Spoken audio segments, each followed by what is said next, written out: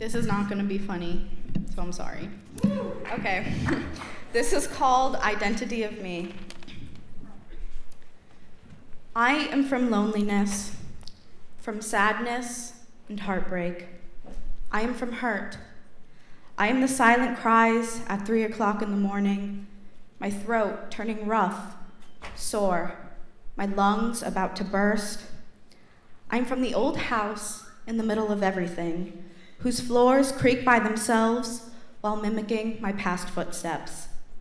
The house that haunts me with my own memories. I am from hair dye and makeup, from concealer and fake nails.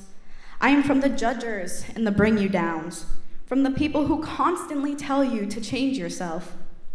I'm from a backyard filled with dirt and imagination, from the cancer battle my grandfather lost and the divorce between my parents.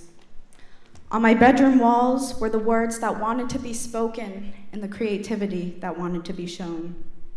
I am from these things, a crisp autumn leaf snapped in half before it could grow. Thank you.